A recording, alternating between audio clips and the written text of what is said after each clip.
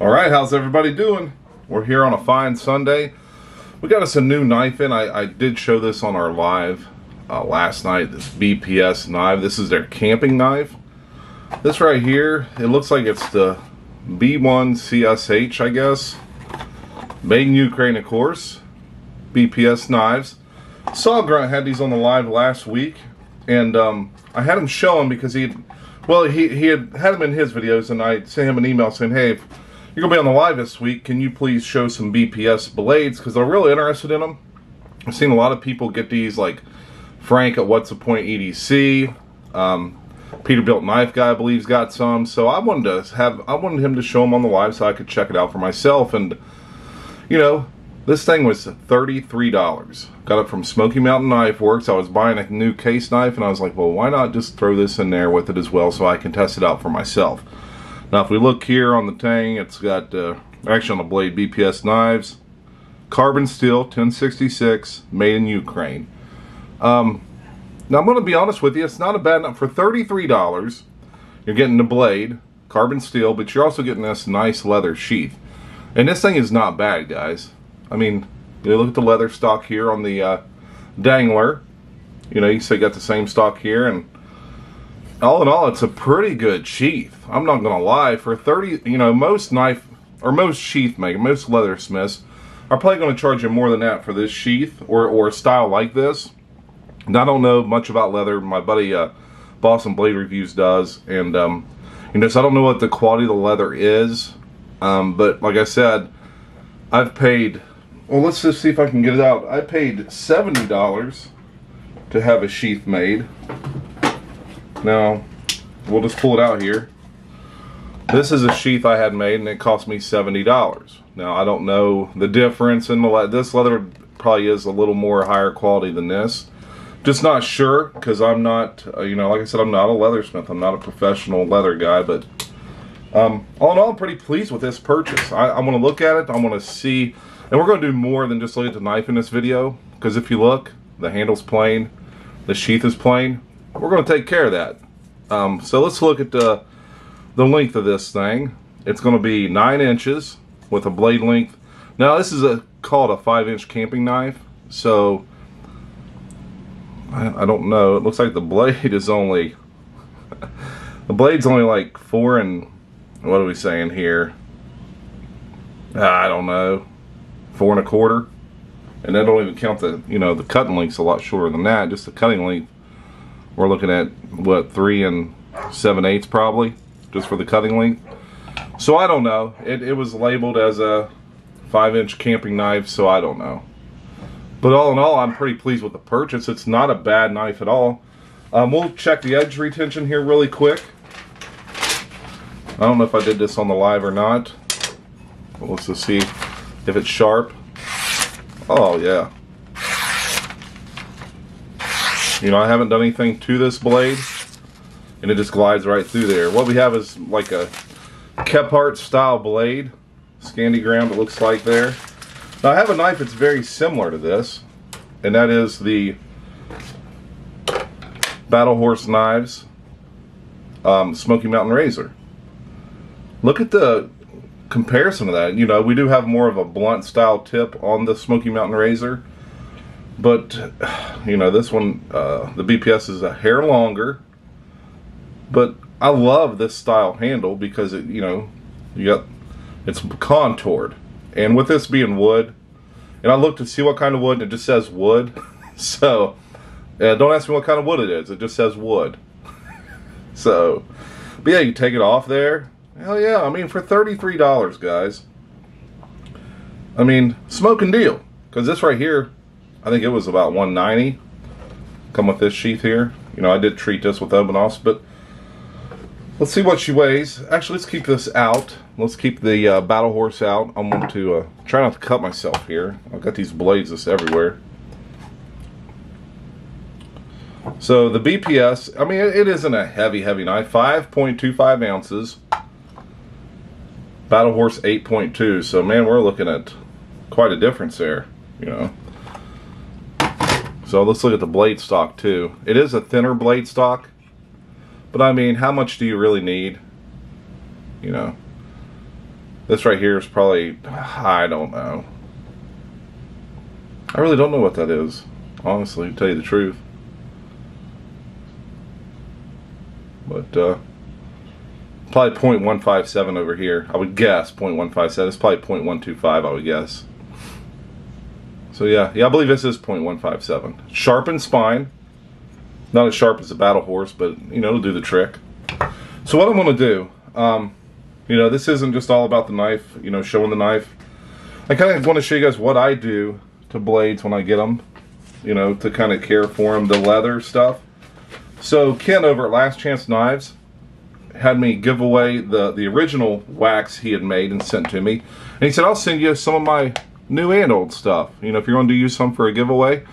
So we got the new, which is beeswax, coconut oil, olive oil. The old stuff is beeswax and coconut oil. Now this is very safe. You know, you can treat your blades with it or whatnot, and you can then use your blade to prepare food. No problem at all natural. And you can use a wax like that, or, you know, when I buy wax, I just look to make sure it's all natural, like this wax right here. Food grade wax. That's telling you it's safe to use, you know. And I've used this, I've used Wicked Wax, but, you know, I want to use this stuff Ken sent. What I'm going to do, the new stuff I'm going to use on the sheath, the old stuff I'm going to use on the wood of the handle. And what I did is I had this sheath, knife, and wax outside. It's like 92 degrees out. So hopefully it's pretty easy to work with right now. So I'm just going to show you how I do it when I use wax. So we're going to use the new stuff because we're going to do the sheath first. So let's see, last time I had it. Oh, it opened up pretty easy. There we go. Now, what I do to kind of make it easier is I use my body heat. You know, I get this in my fingers, I use my body heat. You know, that's why I don't use gloves. Just get it on your hands and then just work it in. You know, you can also, if you're wanting to hurry it up, or if it's a winter and you know it's cold, you know, everything's kind of not malleable, hair dryer is your best friend. I've used that before. You know, it's cold outside and I know I need my boots done. I'll get the hair dryer out to make it a little more quicker. So again, you know, you just want to get this on your hands. This stuff will not hurt you. It's actually good for you. And that sheath I just showed you, the bigger one that I said I paid $70 for, I did treat that with Wicked Wax. So that knife, or that one there, has already been treated, and it looks pretty good. It's been treated like that for quite a while, so.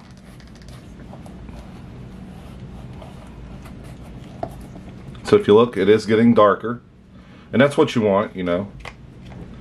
The leather will just soak this stuff up. It just, with the air conditioning on, it'll take this stuff just a little bit to get kind of melted and easier to work with. But now it's like getting it all over my hands and then just working it in. Just work it in. Of course, I'm working around a tripod, 2 lights. You guys know how it is shooting these YouTube videos. You know, I ain't gonna tell you guys anything you don't already know. And what I did is I took a picture of this before, and then after we do this, I'll take a picture of it after, and I'll put it at the end of the video. That way you guys can kind of see the difference, and you know, it should just be like darker or whatnot. Of course, you want to get your welt as well. Just get it everywhere. Don't be afraid of it. Don't be afraid of it. Because I'm going to use this knife right here. I'm gonna put her to the test probably. You know, it isn't a $200 bark, or should I say $300 bark river. You know, I'm going to take her out and we're going to put her to the test. You guys see what Frank and Peterbilt Knife Guy do with theirs, and Saul Grunt's throwing his, but they got the larger one that has kind of the, I don't know, the sharpened swedge on the back side of the blade. You know, probably the last 2-3 inches of the blade. Of course, you know, they get them like that because they're going to throw them and stab them into stuff a little easier. I get mine of more of a camping style because that's just more of what I do. with my knives. You know, I like to hike and camp and fish and stuff like that. But I love watching them guys throw them knives. I do. I hope you guys know that. You guys watch the lives. We have them on there, so. So you get the sides of the leather. Just let her get in there really good. Like I said, if it was winter, you know, we'd have to get the hair dryer out or whatnot, but we'll even get the inside here.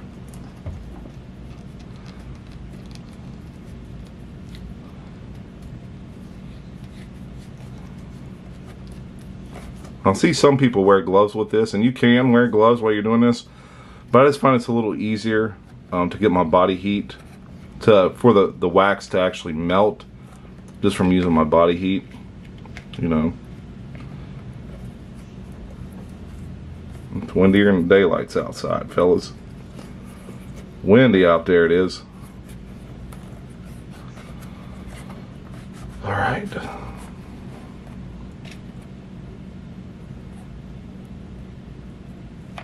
Oh, slipping and sliding.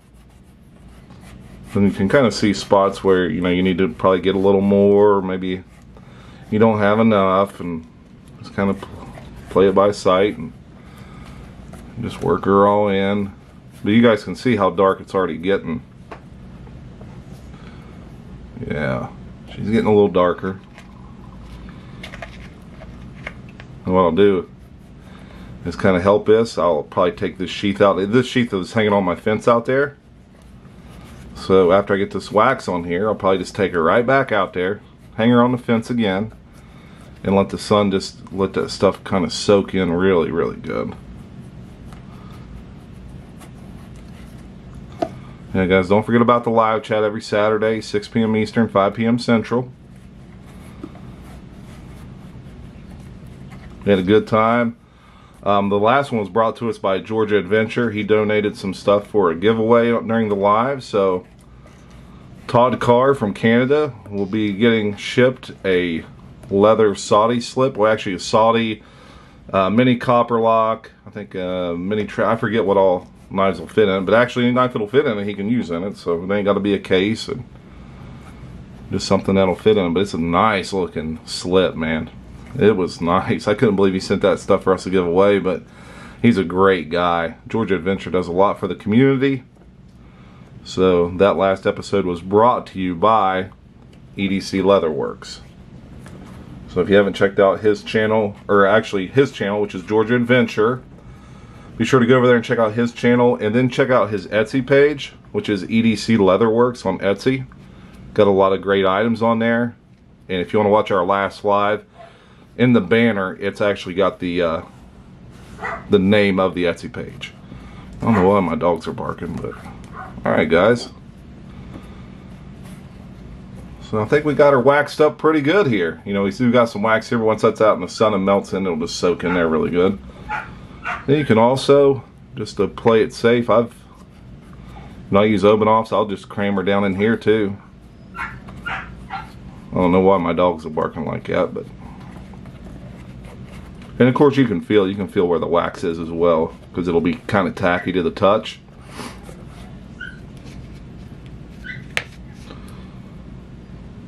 Then if you can get a chunk like that and run it around your threads, all it'll do is help. It ain't gonna hurt anything. All it's gonna do is help.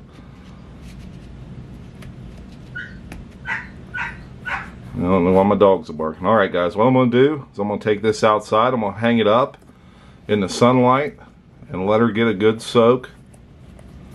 And then we'll see if we need to put more on it in certain places or whatnot. And like I said, I'll put some pictures up at the end of the before and after. Alright guys, I'm trying to move as fast as I can. So I'm going to take this out. Alright everybody, now we got the old, which is the beeswax and coconut oil, and what we're going to do is we're going to do the handle. Now what I want to do also is, while I'm thinking about this, is I really wish I would have taped up the edge of this knife. So let's get the sleeve actual blade sleeve. The last thing I want to do is cut myself like a dummy. Alright, here's the old stuff. And we're going to use it on the wood. So I'm going to get a bunch on my fingers here. Just like I did with the sheath. Just look at that, I'm just getting it in my hand here. This stuff is not going to hurt you. Alright.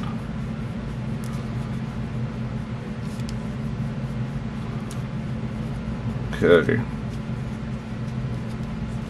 And it don't look like it's going to darken up the wood too much. Which I'm a fan of that dark wood. If you've seen, I'm going to show you that knife that Ken. Now this comes from Ken at Last Chance Knives. I'm going to show you something here real quick. If you guys haven't seen the blade he sent me to check out, look at the handle on that son of a gun, would you? Man, that's a nice knife. I'm not gonna lie, that's a nice knife.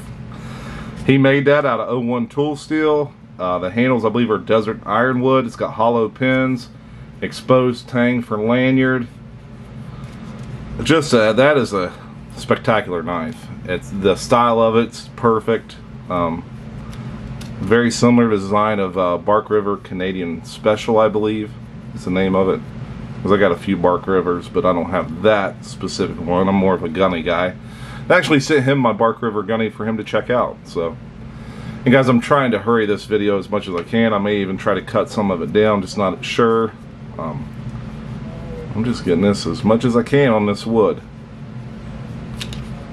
And once you get this on here, you can also sand it off or whatever, but what I'm going to do is I'm just going to put her on here and let her soak in to the wood. All it's going to do in the end is protect it. I actually did a video before of me putting, I think, Wicked Wax on my Remington Cocobolo Jumbo Trapper. It's wood on the Cocobolo wood to help protect it. So you guys are probably hearing my furnace or my air conditioner go, but I accidentally left my door open to my room here. There's just all kinds of noises going on. I'm gonna try to shut that real quick. Alright, yeah, we shut that door, so hopefully the noise ain't too bad. Now we got dogs barking again because they're playing. So yeah, you can feel this. Once you get enough on here, you can just feel it sliding a lot easier.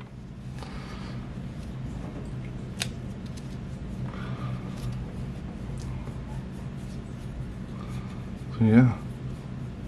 Went fishing this morning, only caught one small one.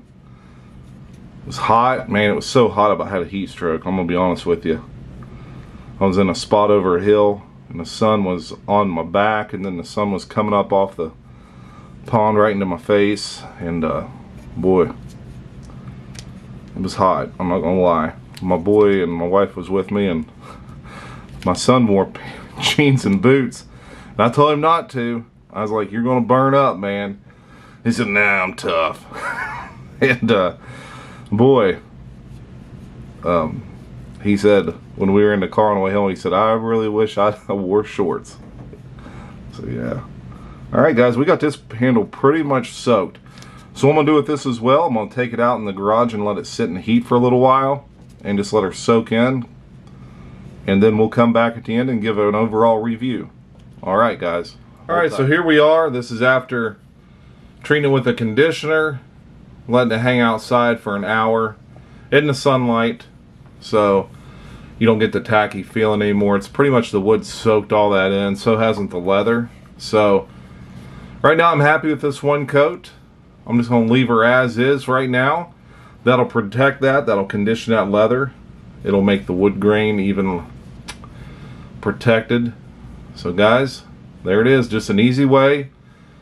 Go get you some wax, use it on your wood handles, use it on your leather sheaths. You could also use open-offs, Wicked Wax, Snow Seal, whatever you like to use. Make your own concoction like Ken did. He used beeswax, coconut oil, and olive oil. So guys, this is it. This is a finished product. Now it's time to go out, and hopefully this week I can get a video. I'm on vacation this week, so hopefully this week I can get me a video of me taking this out, do some feather sticking, trying to start a fire with this carbon steel blade. Alright guys, like, subscribe, leave me a comment, and don't forget to hit that notification bell for all the things we got coming on. We got the happy hour live chat every Saturday, 6 p.m. Eastern, 5 p.m. Central. Tag along for that. It's a great time. Got some more gifts to give away this weekend from Mr. Georgia Adventure down there at EDC Leatherworks. So stay sharp and stay strong.